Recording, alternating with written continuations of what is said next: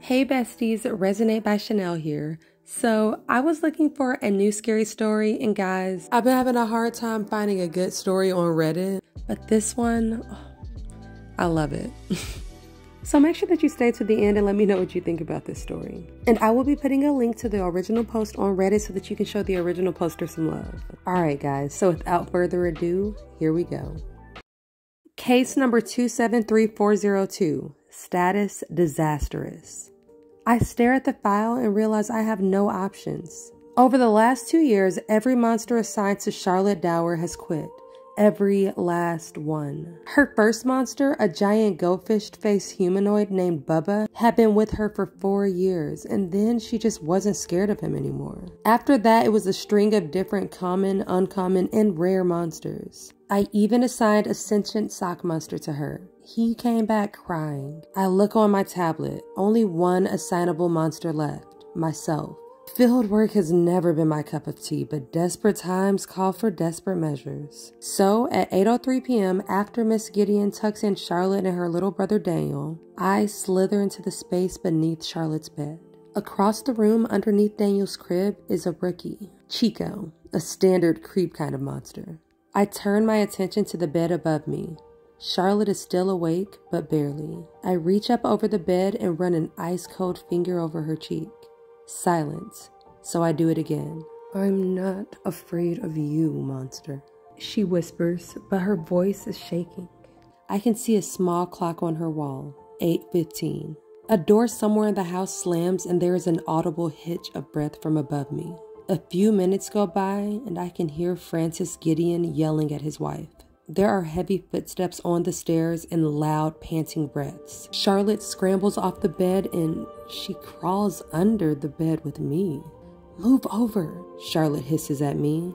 I do. The door of the bedroom slams open and I can smell the stench of human intoxicants before the man even steps inside. I know why Charlotte isn't afraid of any of my monsters. She's afraid of her own. Francis reaches a hand under the bed and I thrust my wrist into it. He starts to pull and I slither out. What the I cut Francis's next words off by unfolding my full 12-foot height. Looming over the drunken man, I caress my cold fingers down his face. If you ever touch, scare, or harm my child again, I will find you and I will do the same to you for an eternity. I promised him. As Francis runs from the room, he soils himself. I pull Charlotte from under the bed, tuck her back under her covers, and kiss her forehead goodnight. I'll be back tomorrow night. Sleep well, darling. Charlotte Dower is my child, and I am the monster under her bed. Alright, Resonators, so I found that story on the subreddit Wholesome No Sleep. So I love this subreddit because it has a bunch of scary stories with wholesome endings. And I just love that. Give me like the warm and fuzzies at the end so it doesn't have to be so negative, you know? But anyways, let me know what you guys think about that story. And let me know if you want to hear me do more stories from that subreddit. Also, besties, you have to let me know what you think about the final results to one of my latest jars. So for this one, I just wanted to use two of my favorite colors, pink and blue. And I also wanted to work with some of my alcohol inks because I am trying to figure out how to incorporate those into more of my art. So you guys have to let me know what you think about the final results. I'm biased, I know, because these are my favorite colors. And I just love the sparkly silver glitter added to it. I'm not gonna lie, honestly, it's not exactly what I was going for. I wanted it to be more clear. But either way, I think I kind of messed it up when I started doing the toothpick work at the end.